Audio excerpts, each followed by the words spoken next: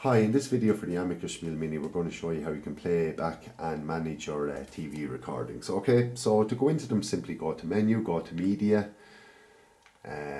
go to record, and it'll pick up the name of your drive. Obviously you'll have your memory stick or external hard drive plugged in at this stage, and press OK. And I just had one little small thing recorded there, and I just press OK, and it's asking me, do I want to resume play? I'm going to say no, and that means it'll start from the start rather than where I left off the last time, which is a very handy feature actually. So I'm just going to hit exit there and get out of that. So I mean, that's all fairly self-explanatory. So I'm back to live TV there now, but what if I want to manage my recordings? And what I mean by that is, just say your memory stick was filling up with your hard drive or something like that.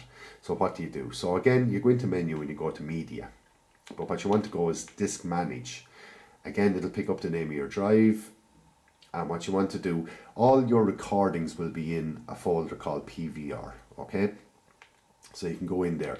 So all I have to do is, that's the one I was watching there, it's the WTN Daily Mass, and all I have to do is simply hit the yellow button to delete.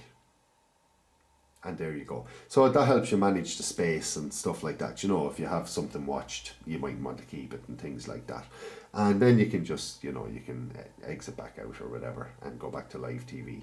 So that's it basically, just how you can view and manage your TV recordings on the Amiko Spiel Mini satellite receiver.